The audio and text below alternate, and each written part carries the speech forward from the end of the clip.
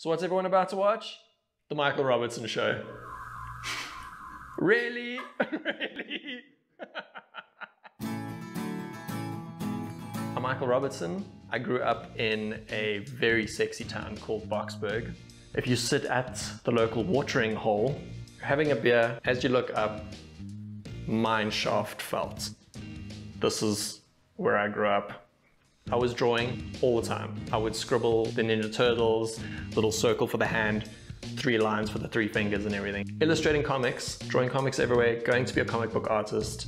My one really good friend, Brandon Hamilton, he had a home DVD software and you could upload photos and then flip those photos at certain frames. All of a sudden, my little exam pad animations that I was flipping with my thumb could be put on a computer and could actually make a little film, a little movie. When I realized these stupid, silly things I was drawing could actually come to life, that was it. No more comic book artist, animation.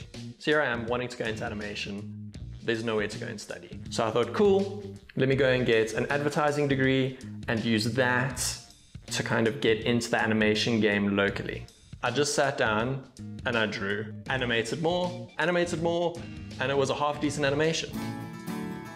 There I am, minding my own business, walking down the streets of Joburg. Who do I bump into? My ex. And who's she with? The new guy. I walk the other side of the road and I just pretend like nothing happened. I go home, I animate the entire story. Entered that into the lorries, got my first lorry at the age of 19. After I graduated, I then started putting my portfolio out there. Who got back to me? One of the producers from that old series, The PJs. Now, if anyone knows The PJs, you'd realize what kind of big deal this was.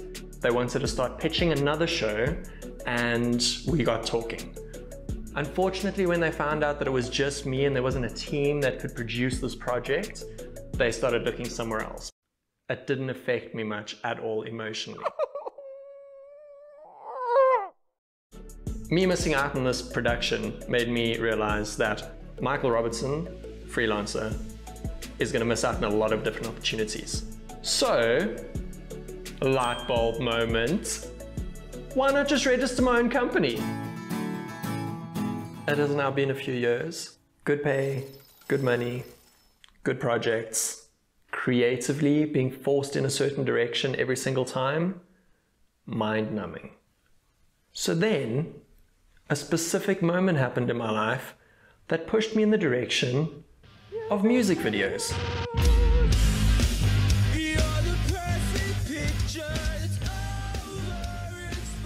There I am sitting, looking around the room.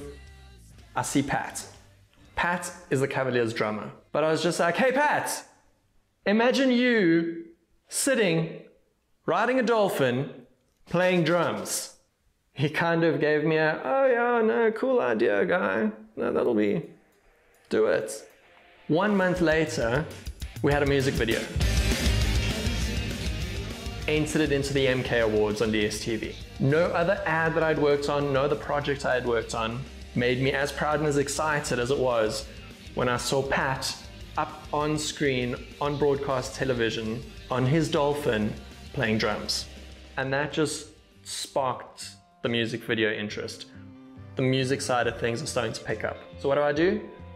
Phone up Brian Adams' team. Ended up Skyping with Brian Adams, which was an insane moment in not only my career, but my life. So he said, pitch me ideas, but understand I might not go with any of them, which is eventually what ended up happening. And him rejecting us in the end didn't affect me at all. Not even a little bit. There I am on the beach thinking about what would get people's attention. An animated series about abortions. What happens with abortions? And that is what Smells Like Love, the Unwanted animated TV series answers. And that is what Comedy Central wants nothing to do with. So what did I do? Entered it into a bunch of film festivals. To my surprise, no response from a lot of the festivals. And then it made it into CIM, Crappy International Movies. I'm super grateful for everything I've achieved and where I've gotten to at this point. There are a couple of opportunities that have come up lately, and I'm very excited about where I'm going in the future.